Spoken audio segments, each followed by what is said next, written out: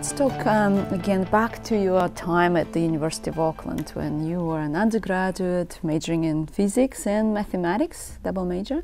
Can you describe those years, how you remember them as your development? I wasn't the model student, shall we say. I did have at least 1 year there where I sort of went off the rails a bit. My career was not, didn't get A's in everything. Ultimately that turned out to be one of the most amusing things about my entire career, which is that I was in a year cohort of students who were really quite exceptional, and so my couple of non-A grades made my record sort of not look all that spectacular compared with some of my fellow students. So when it came to scholarship time, you know, to go on overseas, there was the other guys had taken all of the things, and there was essentially nothing left for me. So it looked like that my career was over at the end of my undergraduate studies, or at least my masters. But fortunately, there was a guy in the department, you know him, Paul Hafner. Yes. And he knew about a Swiss government scholarship to for students specifically from New Zealand, and another one for Australia. And I had, for a couple of other reasons, I was kind of interested in going to Geneva. There was a guy there who was doing mathematical foundations of quantum mechanics, and I'd read his book, and I was kind of interested in studying with him. And Paul told me about the scholarship, so I applied for that.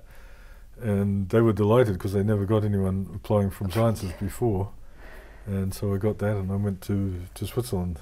And you know, my career sort of blossomed from there, I would say. It's really incredible, isn't it? It's just, you know, who do you talk to? Yeah, right. It's so, just, you know, a chance, it's opportunity. I can't say how grateful I am to Paul for that, you know, without his intervention at that stage, as I said, my career might have been over. I was also playing rugby reasonably well. So while you were at uni? Yeah. Oh, right. Yeah. Okay. But it's still true that when I went to Geneva from Auckland, I began in the physics department doing my PhD, so it's always been very close in between the two, physics and maths.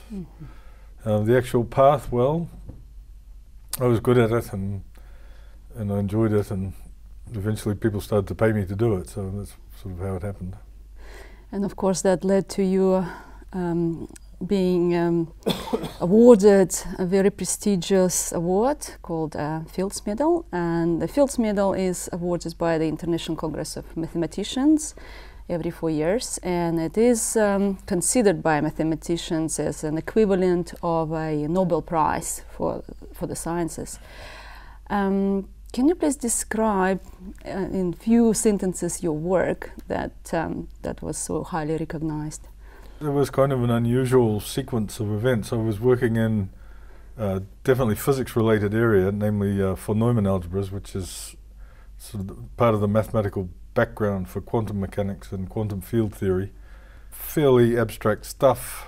Von Neumann algebras are supposed to represent the observables of a physical system, and that's the mathematical model for it. And these von Neumann algebras, these algebras of observables, have a lot of structure in their own right, and I was working on that structure. And I defined this so-called invariant of a von Neumann algebra, which, well, actually of a subalgebra. You have one of these von Neumann algebras sitting inside a bigger one, and I invented this number which describes just how much bigger the big one is than the smaller one. It's called the index.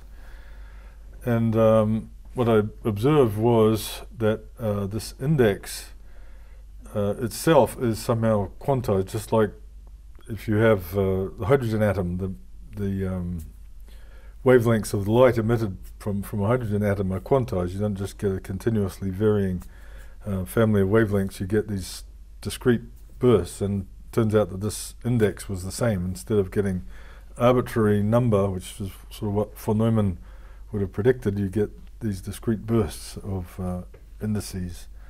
Because of the proof of this result, there was actually a connection which was totally unexpected with the theory of knots. So this is real knots, just ordinary knots like the ones you tie in your shoelaces.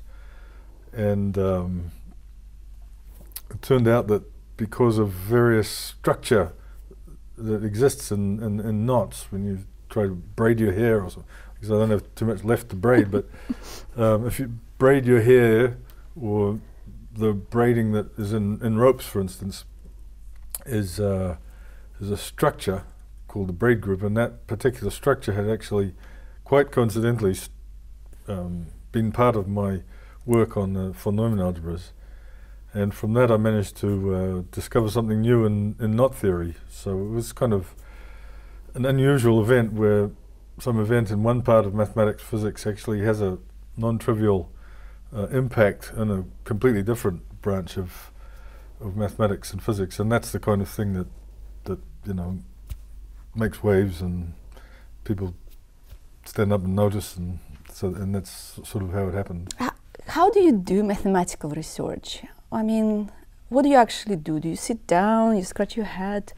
Do you go through sort of aha moments? Can you tell us a little bit about it? Well, yeah, I mean, it's a big mixture of hard work. You know, you have something that you think is true, and you want to prove it, figure out whether it is, or find a counterexample, and you know, and you can get really stuck. I mean, I know that for instance, in this work, this index for subfactors work, I think I spent at least 80% of my time in that, at least 80%, trying to prove something that I thought was true and turned out to be wrong. The final breakthrough in that was that what I was trying to do was actually completely and utterly wrong. The truth was the opposite of it, and that was the hard thing, because you're trying to prove something and you try all kinds of methods, but you're sort of going in the wrong direction. The actual truth is over here, and you only get sort of forced over into that corner after a long time and a lot of hard work. And perseverance, no doubt.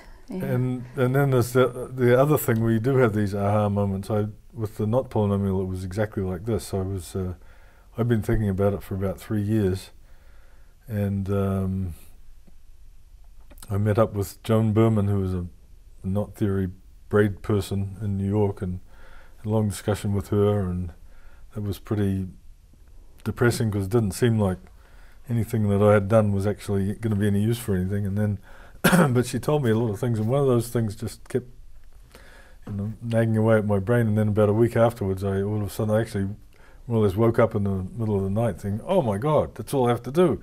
I was trying to do something much harder. And so I went downstairs, did a few calculations, and in the middle of the night? In the middle of the night, yeah. And then I went back to sleep. And because, of course, you have to be aware, as I'm sure you are, that most of the time when you get a great idea right before you go to sleep, you wake up in the morning and it's wrong. Right? But this is the rare occasion it was right. Yeah.